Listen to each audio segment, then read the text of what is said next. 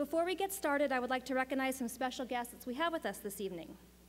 First, the co-author of Senate Bill 944, which recognizes February 6th each year as Ronald Reagan Day, Senator Dennis Hollingsworth and his wife, Natalie.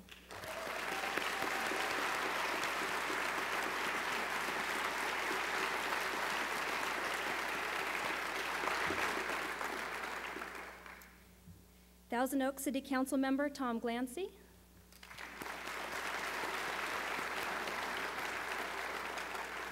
Agora Hills City Council member Dennis Weber.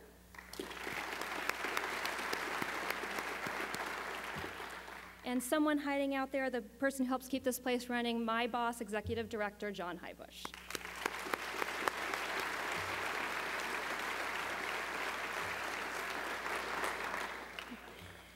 I think it's safe to assume that everyone in this audience enjoys a good book. I know I do. And people choose books for all sorts of reasons. Some people choose books because they enjoy the author or the main character. Some people choose books because they were recommended by a friend, or even because they like the book jacket in the corner store, if there even are corner stores anymore. And some people even choose books because of the book's status on the New York Times bestseller list. Well, a few months ago, I picked up a book in this latter category. When I told a few friends what I was reading, they all, and this was at separate times, mind you, said that although they thoroughly enjoyed the book, it took them about 100 pages to get into it. Stick with it, they said. You'll love the rest of the book. So needless to say, I trudged through the book. It took me 2 months to get through the first 100 pages. But I stuck with it. They were right. And when I finally got through it, I couldn't put it down. Now, then there's Vince Flynn's books. Right?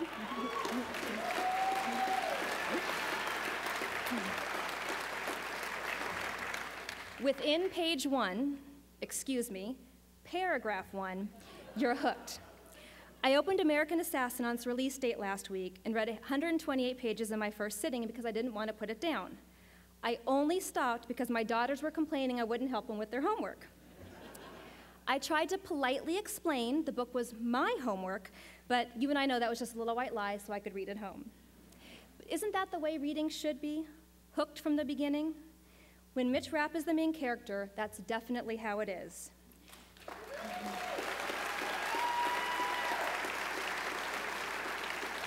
Great character, great author, New York Times bestseller, great book jacket. What more can you ask for? Now I have to say this is a first. I have to say this is a first for us. Yes, we hold book signings and lectures all the time. Just this past year, we've had Laura Bush, Mitt Romney, Sean Hannity, just to name a few. In fact, yesterday we had Condoleezza Rice. But Vince Flynn is the first author we've hosted who didn't work for Ronald Reagan or who's not in the political or military arena. But wait, isn't he at least sort of? Read by current and former presidents, foreign heads of state, and intelligence professionals around the world, Vince's novels are taken so seriously that one high-ranking CIA official told his people, "I want you to read Flynn's books and start thinking about how we can more effectively wage this war on terror."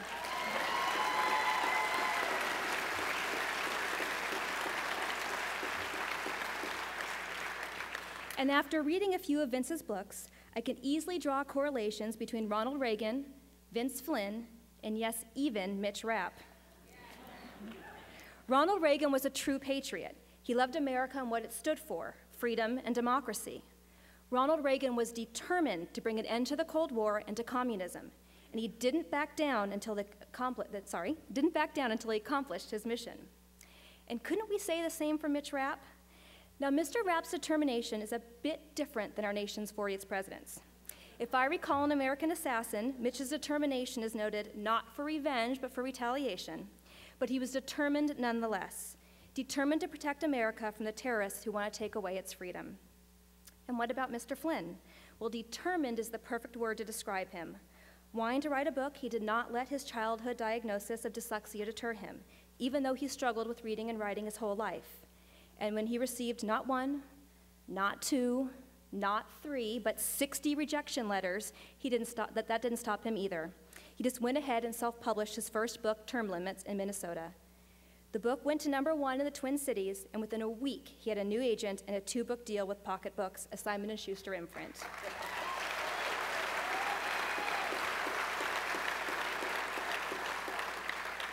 And thanks to Vince's determination, we now have a gripping, edge of your seat, can't put it down, leave me wanting more series of books with an amazing main character. Ladies and gentlemen, Mr. Vince Flynn.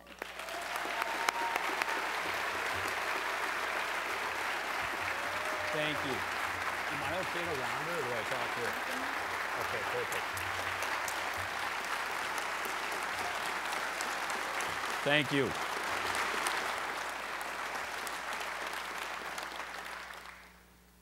Melissa, thank you for that great introduction. I've had a lot of introductions, and very rarely am I left nervous in my seat. Where is this person going with this? I'm thinking, which book took her 100 pages to get into? Wow, what? I mean, I can't remember. I don't think I've ever written a book that was that slow. To you people up there drinking beer, I'm very jealous. I am an Irish kid from St. Paul, Minnesota. This is a huge honor. There's been a lot of things in my life that I've predicted or hoped for. I often laugh. I'm usually in the Bay Area when this happens. Somebody introduces me and says, the thing we love about Vince is he's doing this for his passion for writing. He's not in it to make money. And I kind of look around, I'm like, you didn't read the part about my bio that says I'm a red-blooded capitalist. Or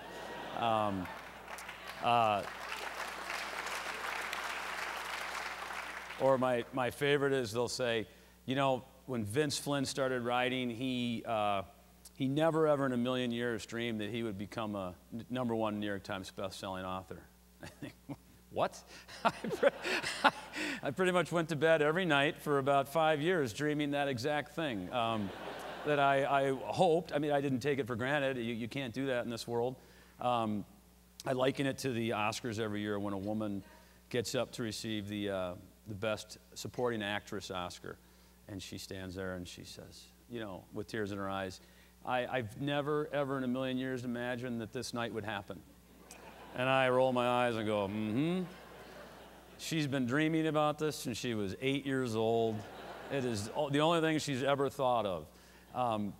So for me, one of the reasons why, you know, I always wanted to be a #1 New York Times bestseller, and I've accomplished that, and it feels great. But there's a lot of things in my life that, along that journey, I didn't predict, couldn't have predicted. One of them is this evening right here. I am a Ronald Reagan kid.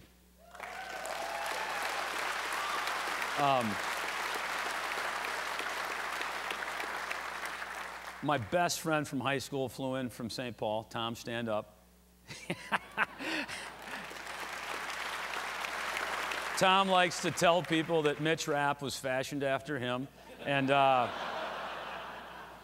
let him go with that until he got married, and then I said, we can put an end to that. You're not going to pick up any more women in the bars. It doesn't work. But we entered St. Thomas Academy, which is an all-male Catholic military high school in Mendota Heights, a suburb of St. Paul, back in the fall of 1980, when Ronald Reagan was elected President of the United States, 40th President of the United States. Ronald Reagan, more than any other president, defined, I don't know if I can speak for both of us, but I think he defined how I grew up.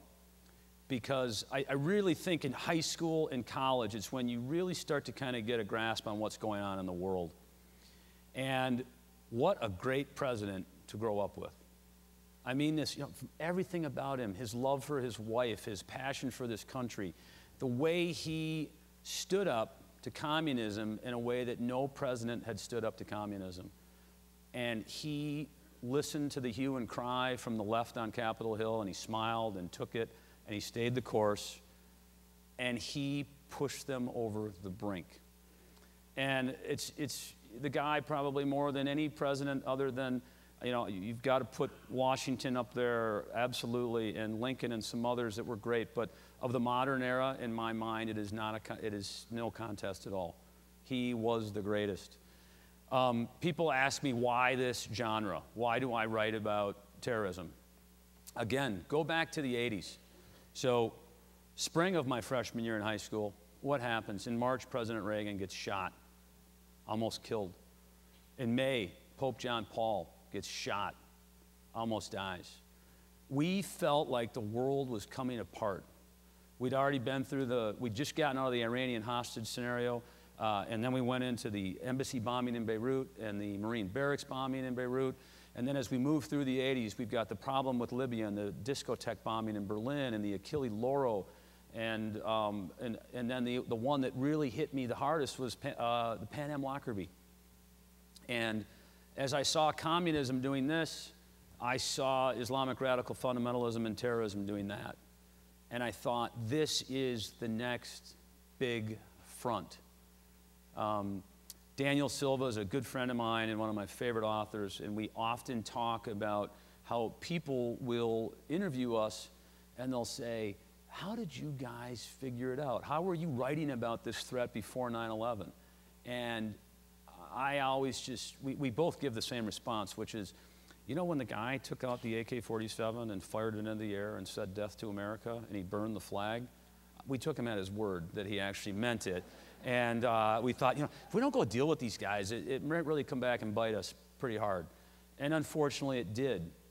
And today, I still worry a lot about the partisan squabbling over how we wage this war.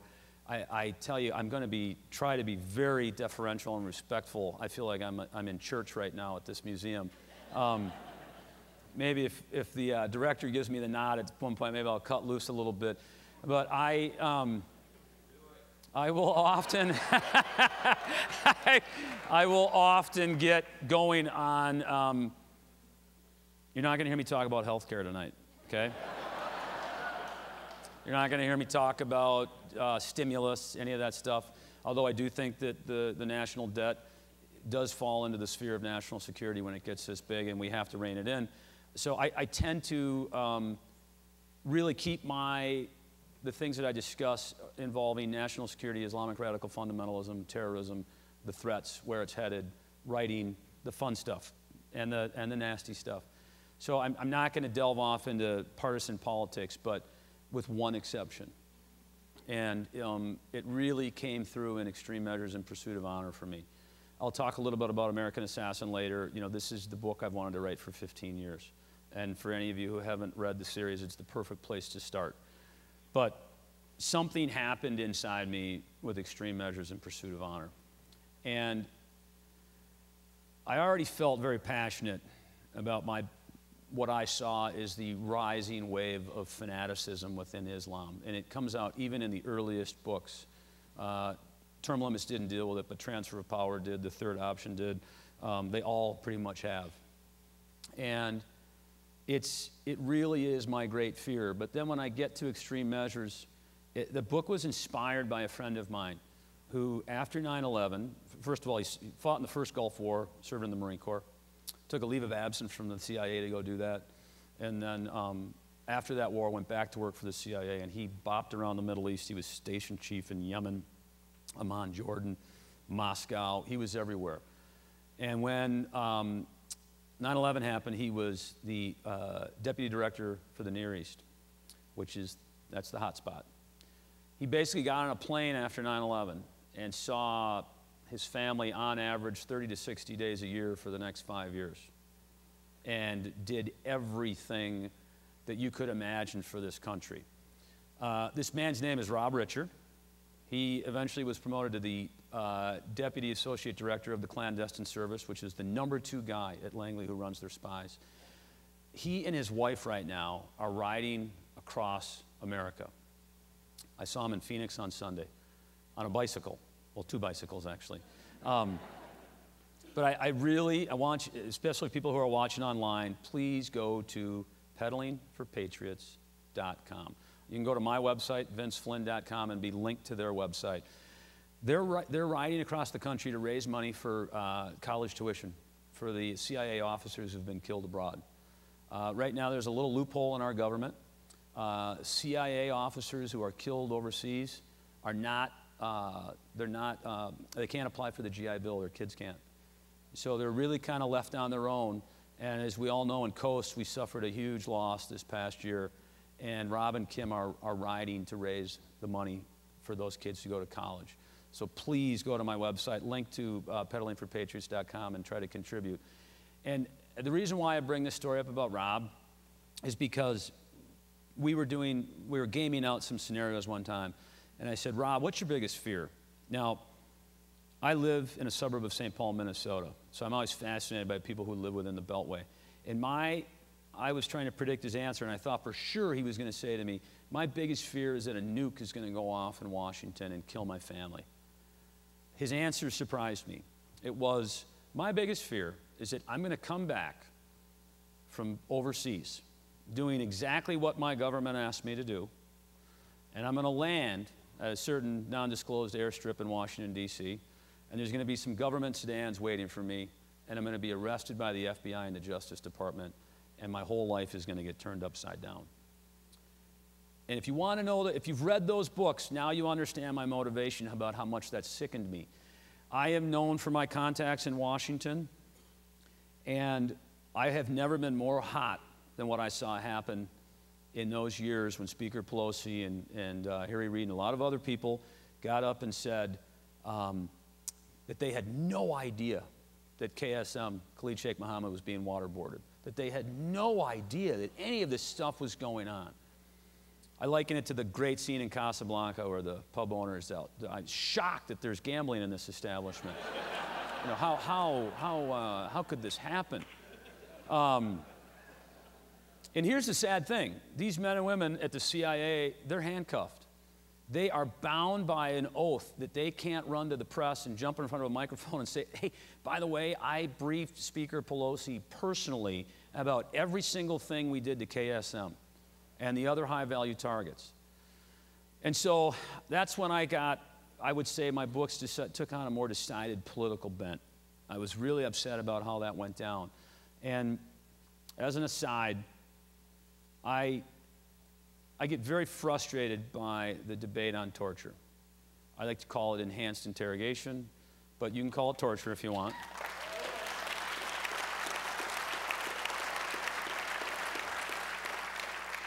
Enhanced interrogation, extreme measures, torture is never something that a civilized society should do wantonly. It shouldn't happen.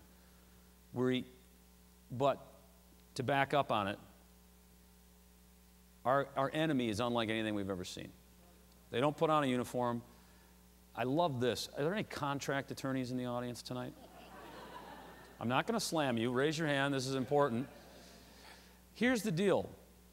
If only one party signs a contract, is that party bound to honor that contract if the other party does not sign the contract? Absolutely not. Why do we keep talking about the Geneva Convention when Al-Qaeda and a lot of these other thugs have never signed that document? In fact, they target women and children.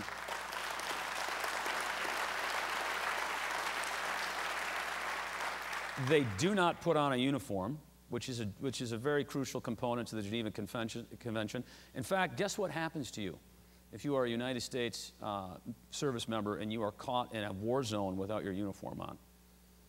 You are treated as a spy, and you are no longer afforded the rights of the Geneva Convention.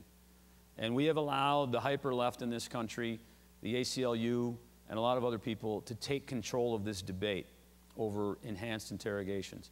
I can tell you emphatically, enhanced interrogation, enhanced measures works.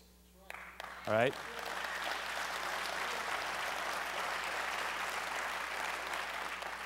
Is it possible, a la Saddam Hussein, to bring a man into a room and have a bunch of thugs beat him up, threaten to rape his daughter, and get him to sign a false confession?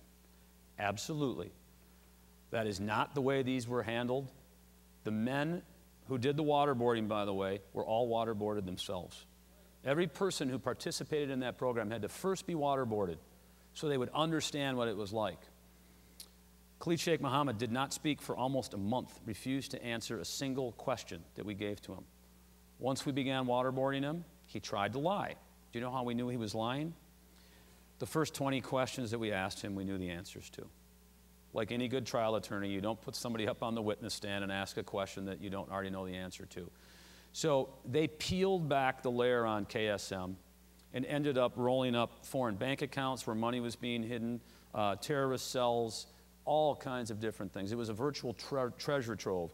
And if you talk to the men and women at the White House at that time and at the CIA, the DOD, they will all tell you that those interrogations saved lives and prevented future terrorist attacks.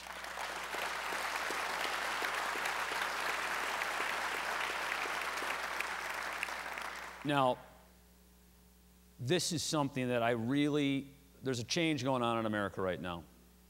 And a lot of it has to do with our financial situation, and it's about time, and I'm happy for it. I like to joke that one of my favorite spectacles in the last few years has been to see senators stand up and act shocked that Bernie Madoff supposedly ran the largest Ponzi scheme in the history of modern civilization. And I think, no, isn't that what you've been doing with Social Security and the lockbox for 30 years?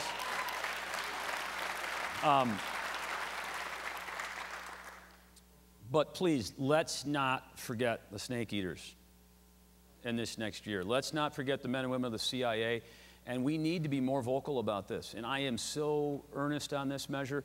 We are so close to a Mumbai attack in this country. It scares the death out of me. I worry about it every day. They learned from Mumbai. They learned from Fort Hood. Bullets and fire is what is easy. Making an improvised explosive device is very difficult, as the Christmas Day underwear bomber proved, and everybody and all the other people who've tried it. It's not as easy to do. And so we need to be more aggressive and outspoken about this and stand up for those people who are on the front line. And I think that's what these books do, more so than any other thing. I get a lot of outreach from those people when I'm in D.C. thanking me for putting their story forward, because they are bound by their oath. They can't stand up and defend themselves, so they need more of us to do it. And I'm very serious about this. All of you can participate. You can put pressure on your politicians, you can blog about it, you can write about it, you can talk about it, and you can help people get their mind around this complex issue, because what my fear is, if we don't get better about confronting this, we are going to get hit again, and then it's going to get really nasty.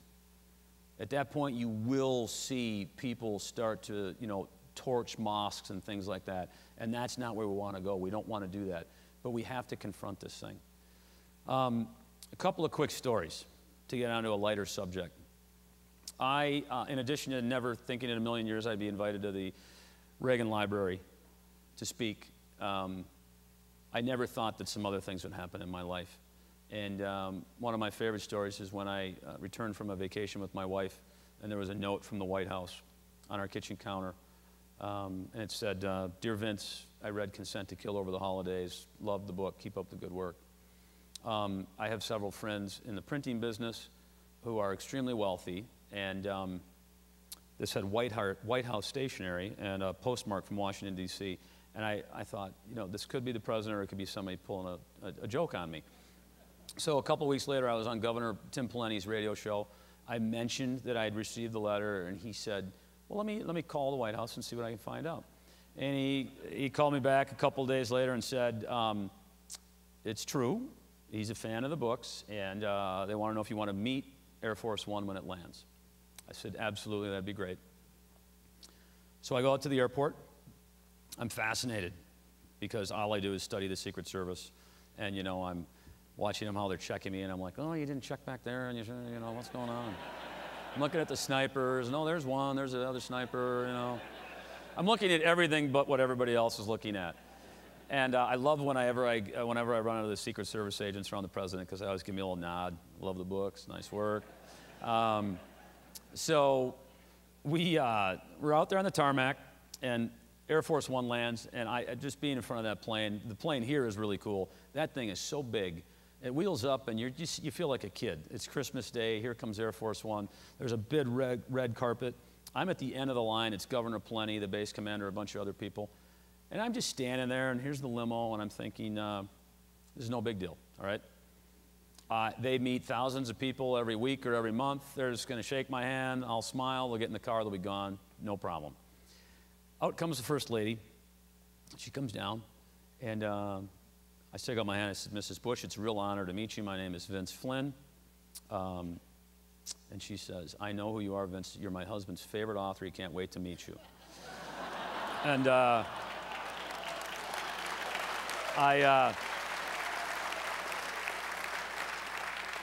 and I'm enough of a smart aleck that I'm kind of thinking in the back of my head, you know, I heard he didn't read books, and so am I his only author, or this could be a small competition, me and one other guy. But I've since found out then, and Karl Rove is great to talk about this, he's an avid reader. They got in a competition, I think it was his last year in office, and I want to say the number was 78 novels the president read. Books, history, he mixed it up, he reads everything. He's a voracious reader. Now, you know, he doesn't drink anymore, and that's why, if I didn't drink, I'd read more too, probably. But, so now he comes up, and I'm all of a sudden a little anxious, you know, but I shake his hand, and he is so affable. You know, he's so nice. He's the kind of guy that, you know, you got to understand, if you're going to run for that office, I don't care about your politics for this point of this discussion. You can't go raise that kind of money and not be a people person. So he comes up, and he's so much better in person, although he will, I've spent a fair amount of time with him since then, and he will get the old, he gets that deal going sometimes, you know, and you're like, is it Will Ferrell or the president? You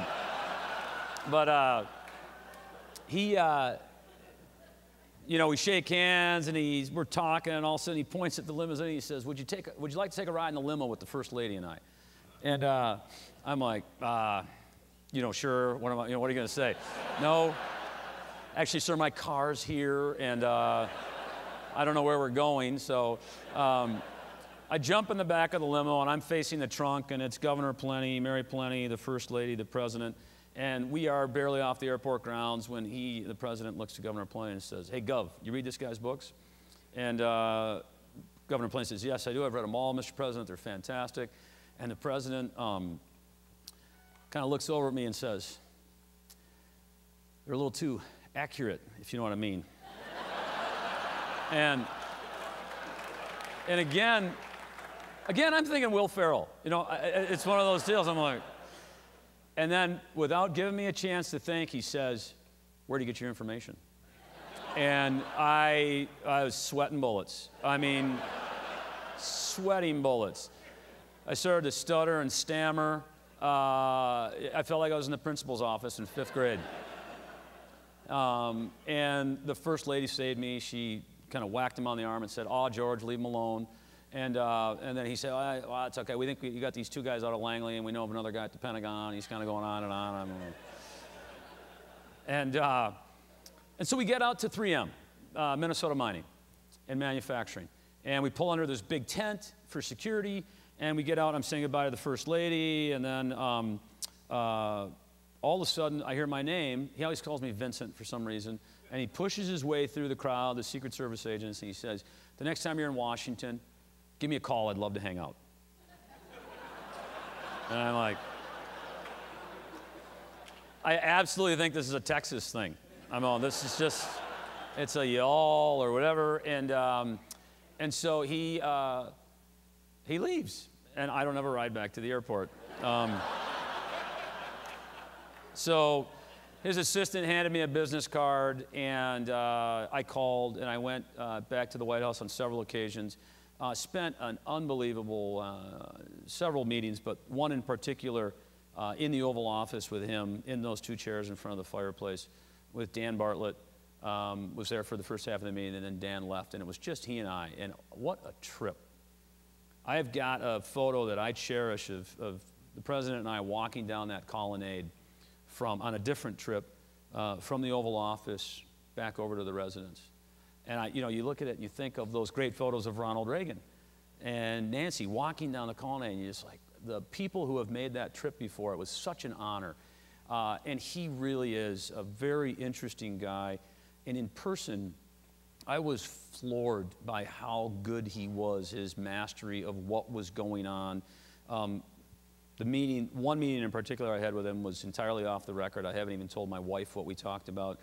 But he was looking to hear some opinions from people outside the Beltway. And I think every president has pretty much done that because they eventually feel so closed in. And we had a very earnest discussion about where this was all going. And I was really impressed with how solid he was, how passionate he was about making sure we didn't get hit again, that we were his family, and that feeling that he had on 9/11 when those towers went down, and he felt like somebody had broken into his house and killed somebody in his family, and how he did not sleep for weeks, for months, worrying that the next attack was coming, and he had to do everything he could to make us safe. And for that, I will always applaud that man. You can say what you want about some other things in his administration and quibble about some of his, his educational bill with Ted Kennedy or something like that. But here was a guy who did his best to keep us safe. And he did, by the way. We didn't get hit again.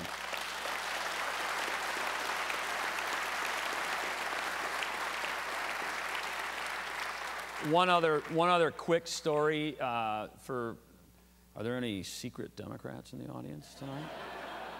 You're up there drinking, aren't you? I'm kidding.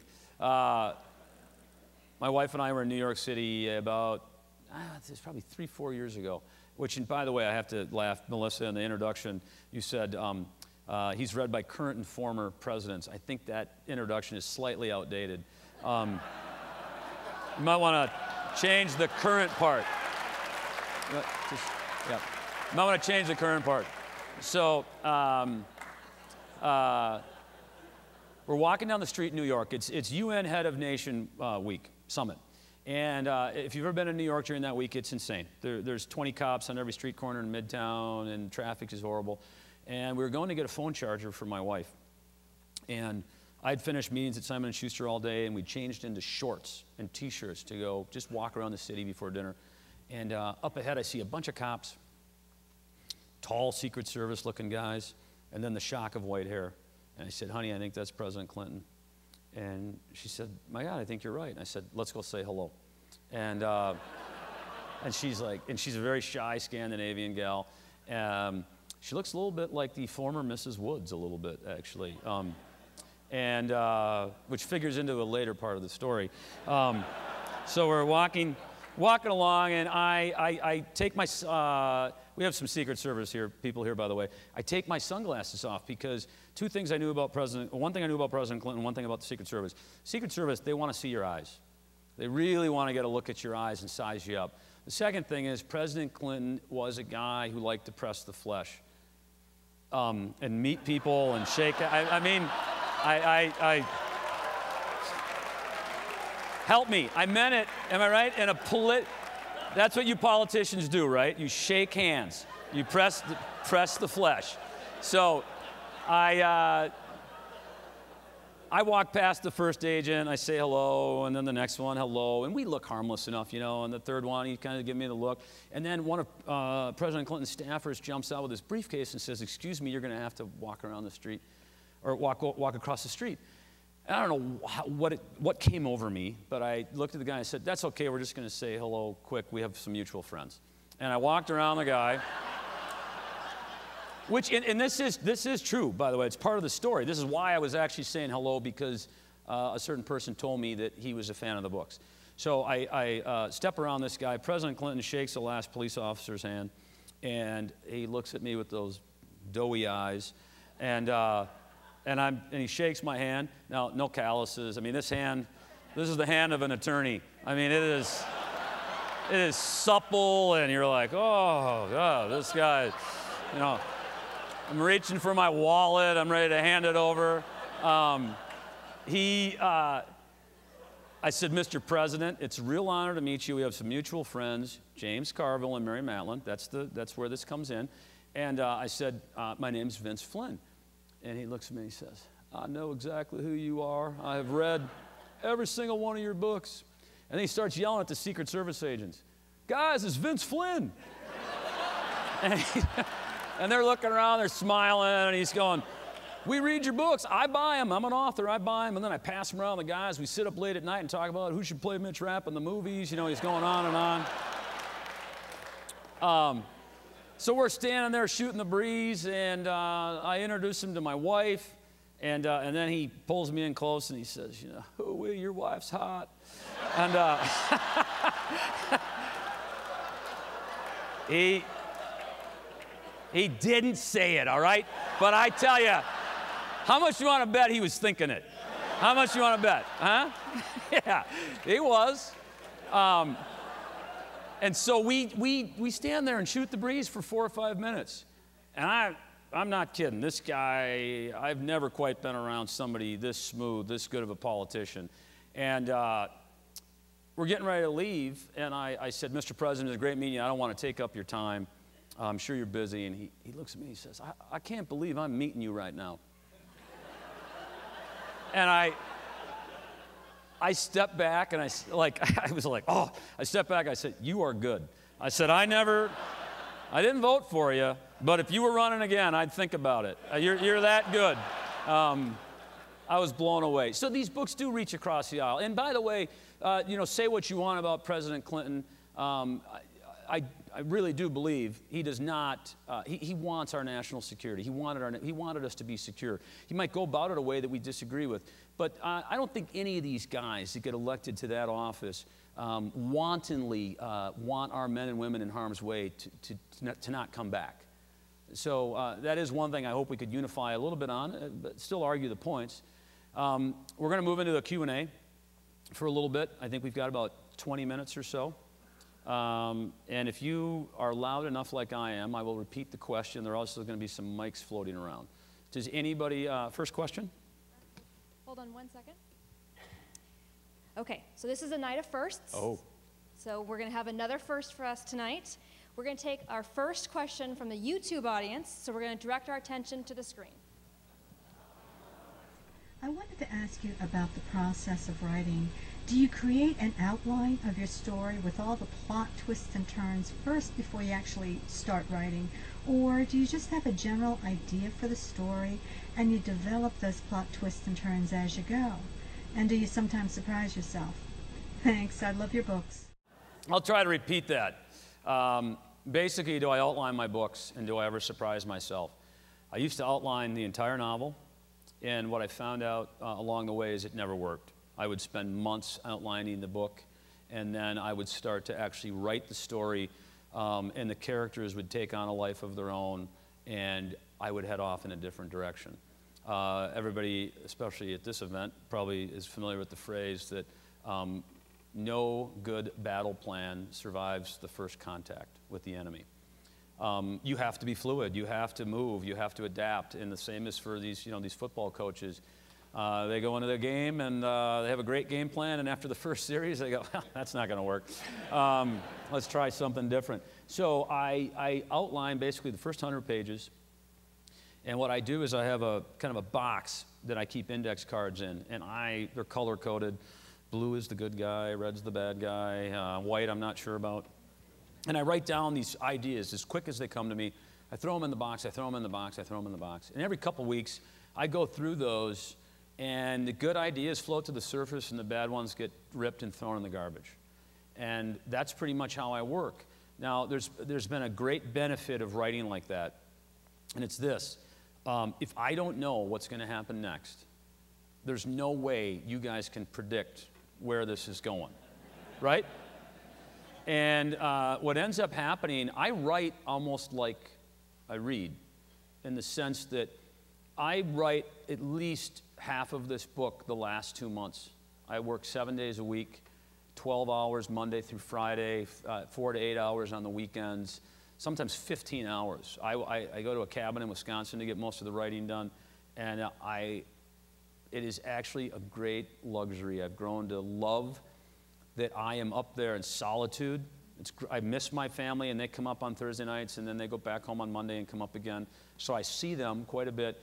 But when I'm up there alone, basically Monday through Thursday afternoon, I'm up at 7, I go dive in the lake no matter how cold it is. I go up to the office and I start writing.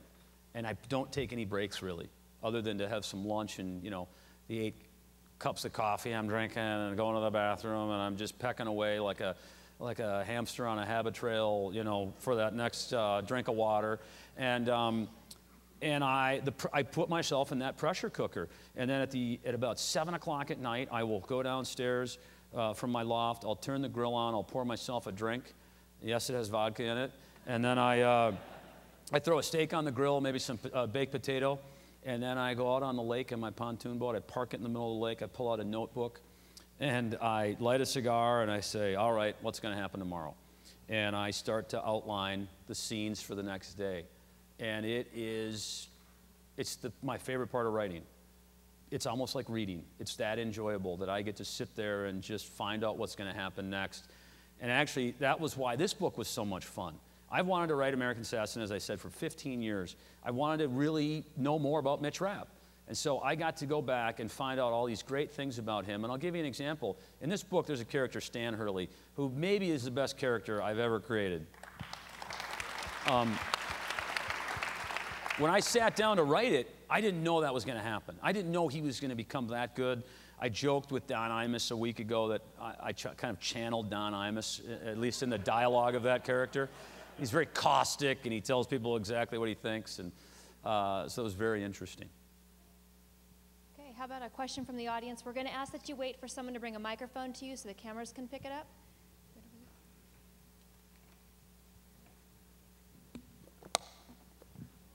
Why don't you yell from up there? I'll repeat it. Okay. Do you think it's a good idea for a president to be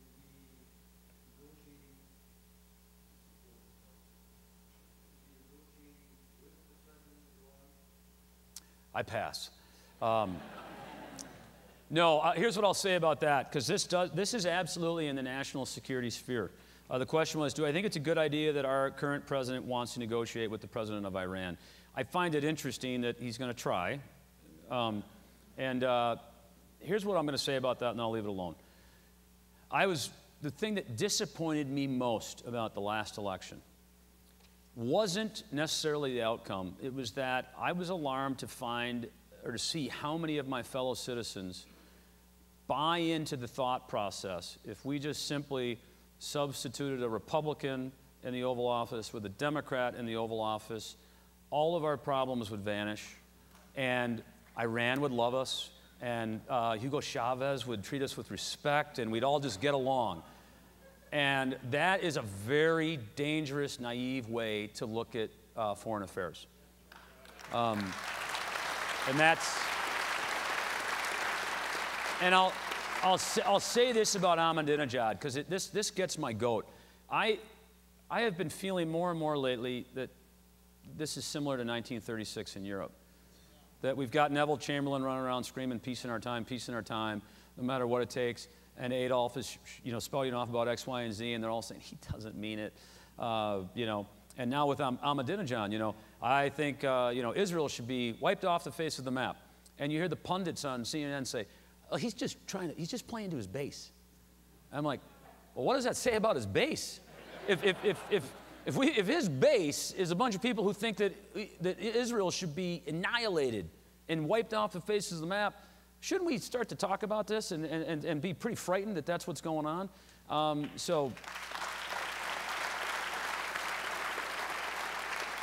And again, on the national security front, the UN drives me insane. I lose my mind over this. We have a debate in this country about this mosque on Ground Zero, and I'm very interested in it because it's the First Amendment clashing within the First Amendment. You have free speech, which is the very first part of the First Amendment, and then the very next part of it is freedom of religion. And so right now, they have a right to build the mosque, and everybody else has a right to complain about them building the mosque. And so it's neither one.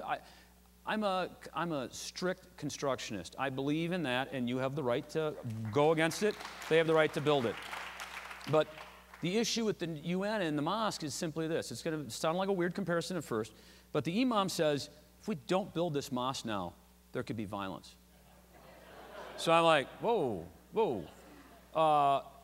And then we got, a couple weeks later, Ahmadinejad comes to New York City, stands in the United Nations, and says 9/11 was an inside job by the United States. Where is the outrage? The media barely gave it a knowing, and it just frustrates me to no end that guy gets away with what he gets away with.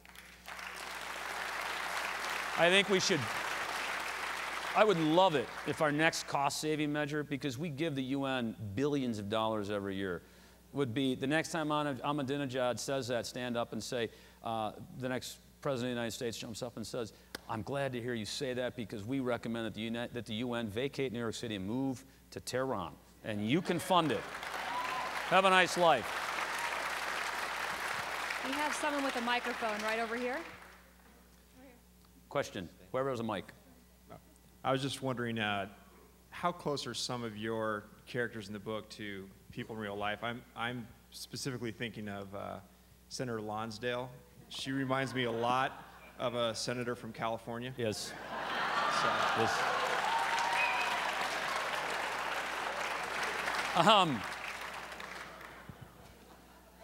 I could not help myself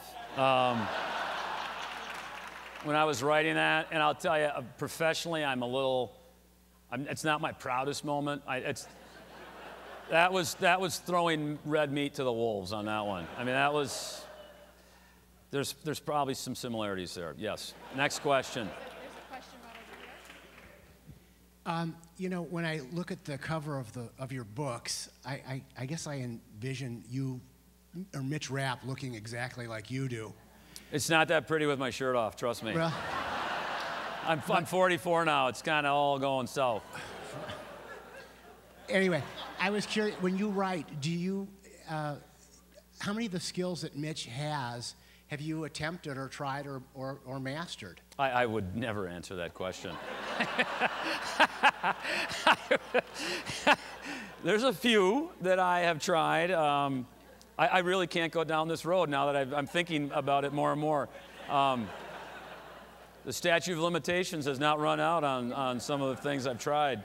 The only thing I'll tell you about who I see as Mitch Rapp, and this will probably come up in a question here in a couple of minutes, but when I went and saw Black Hawk Down, Eric Bana walked on the screen and I went, wow, that's the guy who's been in my head since 1995. He's a guy who I think looks the most like Mitch Rapp. There's other people who could pull it off, but I think he looks the most. There's a question right over there.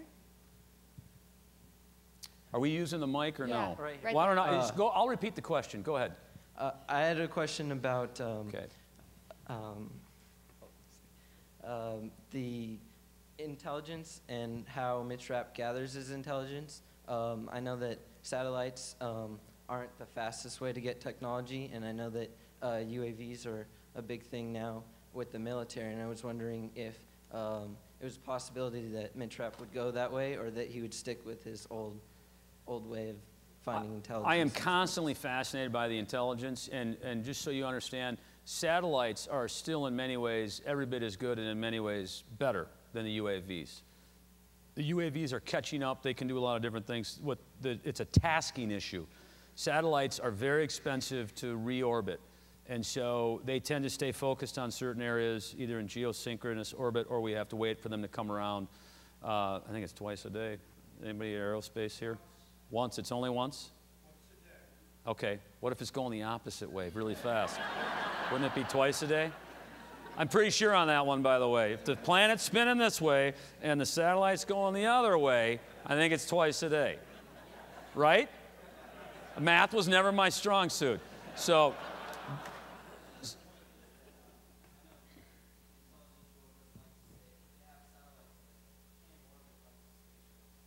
yeah, they absolutely can. But the fuel is limited, so it's extremely expensive to retask them. So what has happened is you have all the UAVs. The Predator is the most famous. You've got Global Hawk down the road in San Diego that is being made that's really going to blow everybody's doors off. You can put multiple ones up for a fraction of the cost that it takes to put a satellite in orbit and keep it in orbit. Okay, we have right here in the front row. Sir. There's a new national security advisor that took over today named Donald. Do you have any opinion of him? I don't. I'm sorry. I am in that strange point in my life where it's all about touring, and I'm lucky to get a phone call into the home every day and see how my wife and the kids are doing. So I'll have to see if it's on the Drudge Report tomorrow and make some phone calls. We have another one right here. Yes. Have you ever refrained from putting something in your books because you thought it might be useful to the enemy? You know, this is going to be a kind of a strange answer. in Transfer of Power, after I finished it, I gave the manuscript to some Secret Service agents who had helped me. And they said, you know, if you publish this, we're going to lose our jobs. They'll figure out we've been talking to you, so could you help us out? So I went back in and I changed a bunch of stuff in the White House, and I put a disclaimer at the front of the book. So that was the first time and the disclaimer was out of respect for the security of the, out of respect for the United States Secret Service and the security of the President of the United States, I've changed certain things in this book. Now, I'm not as concerned about tipping off the terrorists. Back in the day, I didn't think they were reading them. Now they might, I'll grant you that. But the bigger issue is, if they're thinking of it, we need to be thinking about it. And so what these books have done is they've opened a lot of people's eyes in Washington, and I am in no way disparaging their ability to do this. For years, I used to get worked up about authors and screenwriters who would fly to New York and say, we're going to help you guys game plan the next attack. And I'd be like, oh, God. But then one day it really did occur to me, these men and women are in and out of meetings all day long, scrambling. They don't have the luxury to lock themselves away at a cabin for 3 months a year and really delve into the mind of the terrorist and use that, you know, innate creativity, that God-given talent. So I like the fact that these books, those people read them, they pick up the phone. Trust me, I've had Joe Hagan, President Bush's deputy White House chief of staff. I took a tour with him in the White House one day, and he said, a couple of weeks after 9/11, I walked into the Situation Room and I threw a copy of Transfer of Power down in the middle of the table with all my department heads, and I said, I just read this book over the weekend. Everybody needs to read this thing. We got to come up with a plan. Because at that point, they didn't have evacuation plans set up. If it's a plane that hits the building, is it a biological attack? If so, you better stay in the building. You better not run outside. So I like the fact that these books get them thinking outside the box. The one thing I have done, I stumbled across something 4 years ago that was potentially extremely explosive, not to the enemy, but to certain politicians in Washington and the ACLU. And if I had put this in the book, I would have exposed a very successful program, and I didn't put it in the book because I didn't want to jeopardize our men and women, not that they would have been shot or hurt, but I didn't want to blow this operation, and I didn't want to see these people put up on trial or brought up on charges. So I didn't put it in the book. There's a question right here. Yes. Yeah, Vince, I have a comment and then a two-part question. First, a comment, as I mentioned at the book signing, you have big fans on Tuesday morning docents. We have a book club, and we're in books between 6 and 9, somewhere between Consent to Kill and Protect and Defend. So big Unfortunately, fans. I'm not available next Tuesday. But when you are, come on down. But anyway, my two-part question first, is there a Vince Flynn, or excuse me, is there a Mitch Rapp out there? And the second part is, on the flip of that, will there be a term limits too? Ooh.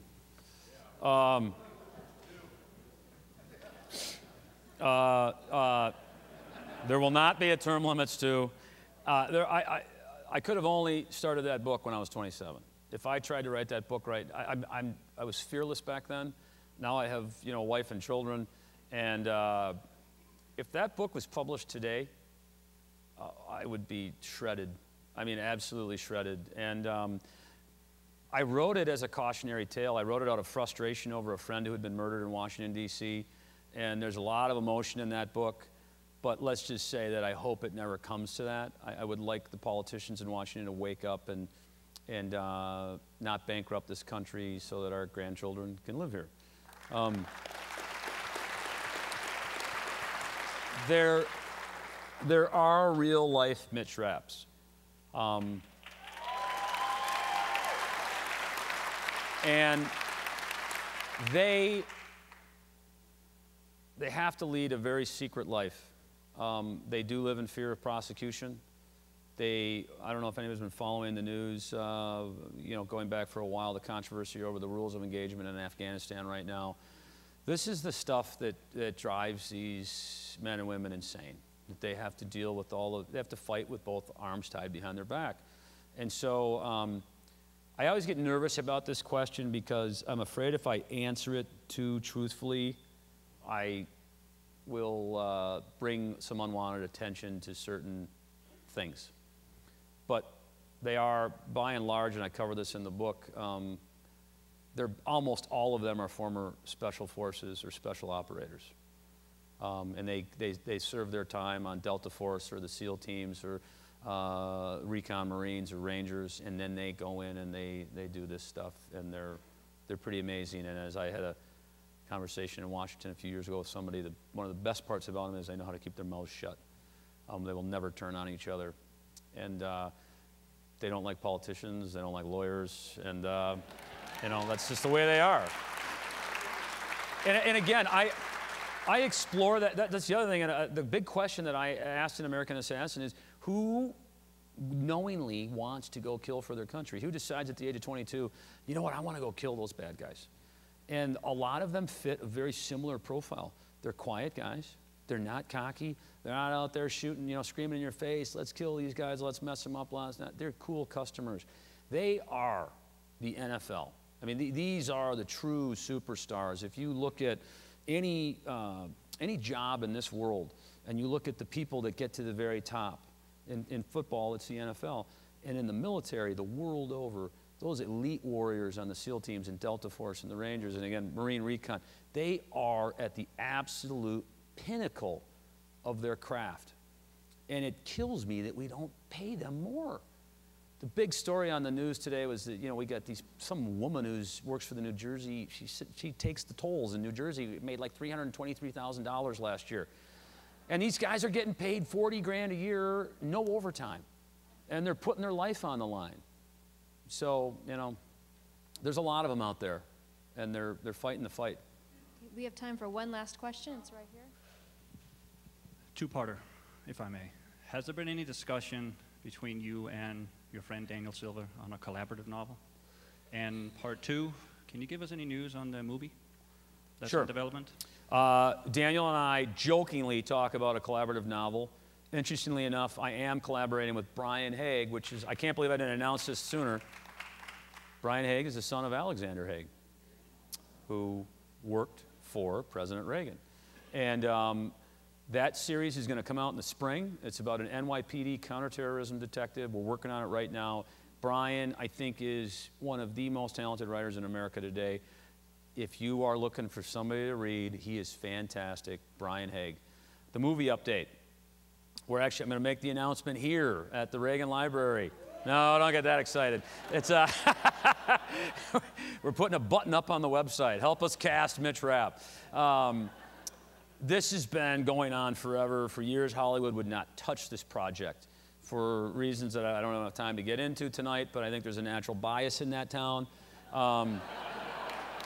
It's a slight one. But Les Moonves, very smart guy, runs CBS Corp, which Simon & Schuster is part of. A couple years ago, he started up a new division called CBS Films, Motion Picture Studio. And one of the first things Les did was acquire the rights to the Mitch Rapp franchise because he knew how well it was doing in the publishing world. PW last year listed their top, you know, they do it every year, they list their top 300 writers or whatever it is. And we came in the top 10. It's the only, and by the way, I'm the only author in that top 10 that hasn't had a movie made or isn't having a movie made right now.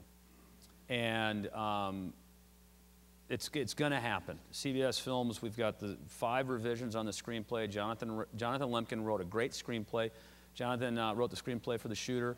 We've signed up Antoine Fuqua from Training Day and The Shooter to direct. We are in the final negotiations right now. I shouldn't say negotiations. We're about to do a big casting call. And the names that are being bantered around are Gerard Butler, who I think is fantastic. I think all these guys are fantastic, by the way. Ryan Reynolds, Eric Bana. I'm going to forget a bunch of them, and I'm going to get in trouble. There's about 8 names on the list right now. And they're really going to start pushing hard in the next couple of weeks. Another name that's very exciting that's on the list is Bruce Willis. He's a little old for the part, but he's one of my favorite actors. I just think the guy's amazing, and I actually think he could pull it off. So it's a very interesting time, and I keep saying this, I hope, you know, in the next couple of weeks we'll be able to make the announcement. So again, because this could be kind of fun, a little market research, go to my website, click on cast Mitch Rapp, because I keep telling Hollywood, they throw these ideas at me, and they'll throw out a name, and I don't want to get anybody in trouble, because this is on the internet, I think, but somebody will throw out a name, let's say it's someone from the left side of the aisle in LA, and shows up with a lot of protests. And they'll say, how about Sean Penn? And people go, what? You know, they scream, are you crazy? You know, and some other names like that. So it would be a huge, for me, it would be a huge help, and I think they would actually like the research to find out who people think should play Mitch Rapp on the big screen. Yeah. That's not going to happen.